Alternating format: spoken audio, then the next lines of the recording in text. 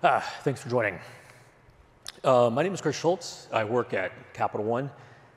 I run an engineering team that we don't work on any specific application, but we specialize in IAM, and I get pulled into a lot of S3 problems.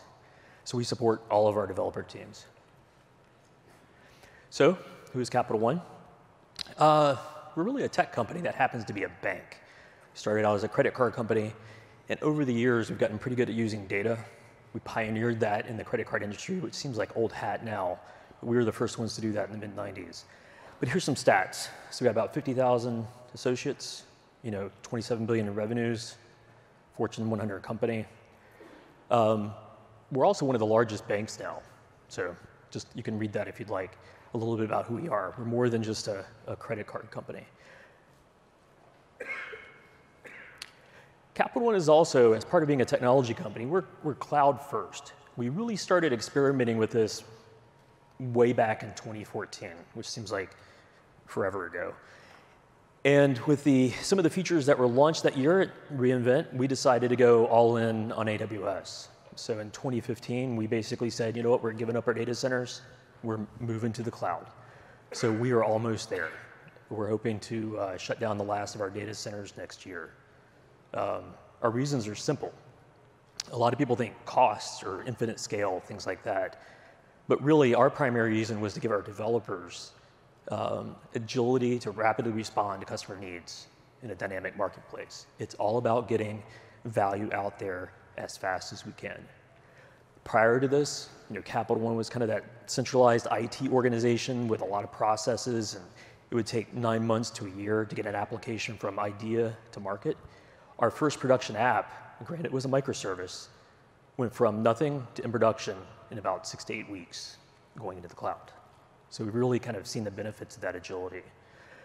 So that also underscores the fact that we're trying to decentralize everything.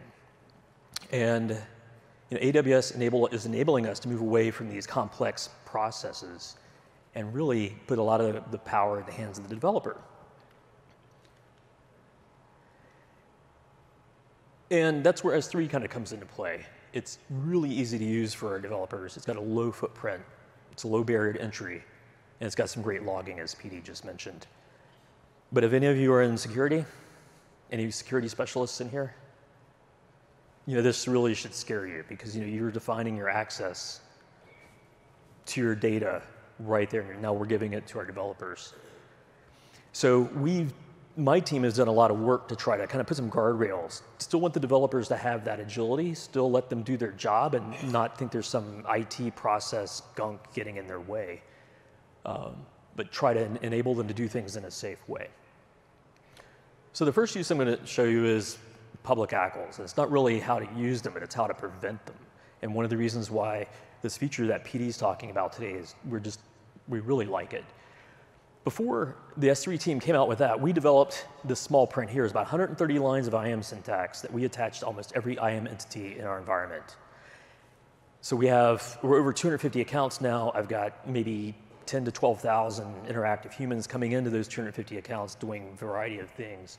And this policy gets attached to all their IAM roles. It gets attached to all their instance profiles and everything. And that blocks the use of hackles in S3.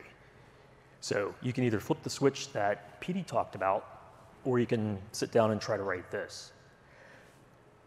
The downside of this is it does break a few things like CloudFront, but we don't do that very often, so we centralize that. It also goes a little bit beyond denying public hackles. One of the things that this does, it also prevents the use of account-specific hackles. So you can actually set an hackle that says, only that account over there can access my object. We don't like that very much either because you can't control what account a developer is putting on that object. So where do you get into the use of hackles? Well, we have all these developers writing bucket policies, and they're not quite attending these sessions and going through to the depth of understanding what they're doing. They're writing a policy, and it just doesn't work. And they read the documentation a little bit more and go, oh, look, an hackle. Let me put this authenticated user hackle on my object. Oh, look, it suddenly works. Well, they've just opened up that object to everybody else who has access to Amazon, whether it's a Capital One account or somebody else's account, and that gets very dangerous. So something like this blocks that activity. You really need a broad deny statement in your bucket policies, because if all you have is an allow in your bucket policy, and you may only list a couple of users that are allowed to have access to your bucket. Somebody inadvertently sets an hackle on an object, that's now an explicit allow for, say, something like public.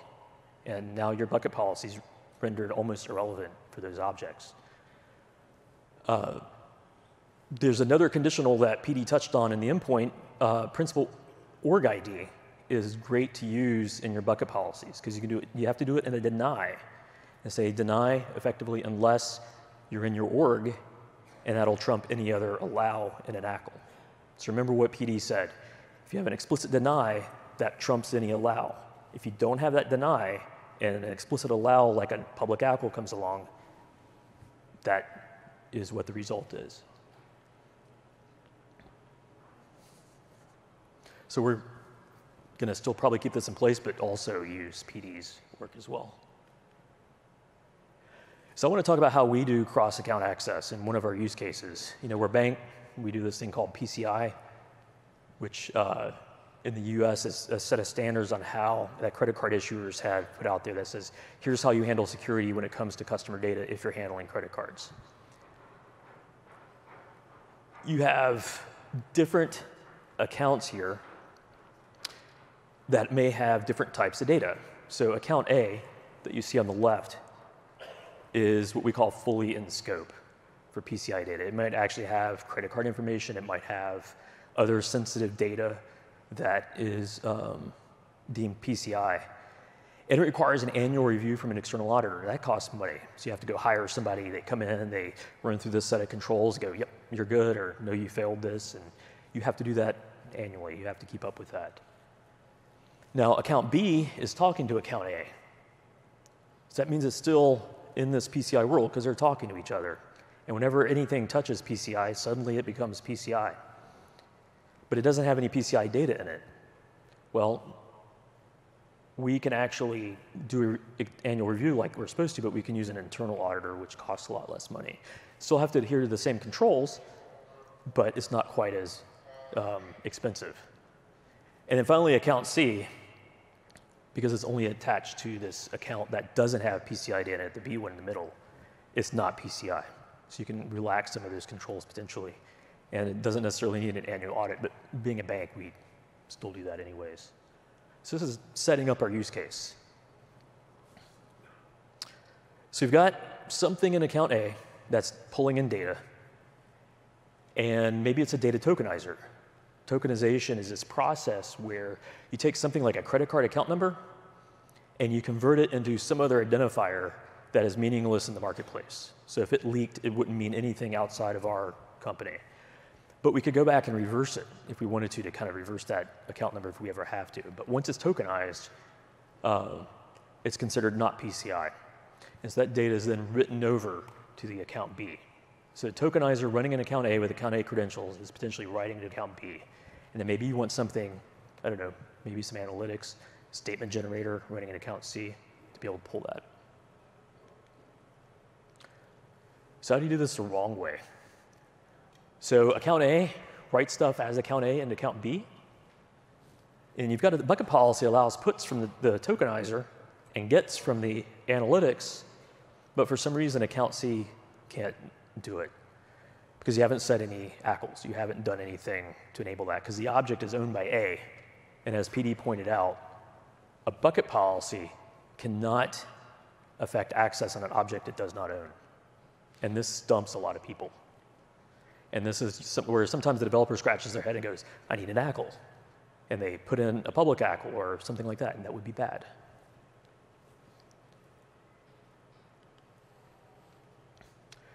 So how do you do this with an hackle? The tokenizer can set an object hackle that you see here with account C's ID.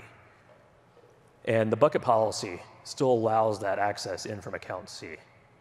And now account C can read that because there's an hackle on that object that says, yep, account C is allowed to read it. No other account can, but account C can. But it can be risky in some environments. Because like I said before in that previous use case, I can't write an IAM policy that says this developer can only write code that is only allowed to set hackles for these particular account IDs. So I don't have a backstop. I don't have a control for those developers. We'd actually have to go in and check every object and see that those accounts really are ours. And we can generate a lot of objects in some of our buckets. And that can get very problematic. So the better way to do it is to do assume roles. And when we started doing this 3-4 years ago, a lot of developers who were AWS savvy didn't even understand what assume role was. And this is really important. So you're in account A, you've got your instance profile running in account A, and you actually do an assume role call over with account B, and you grab its credentials.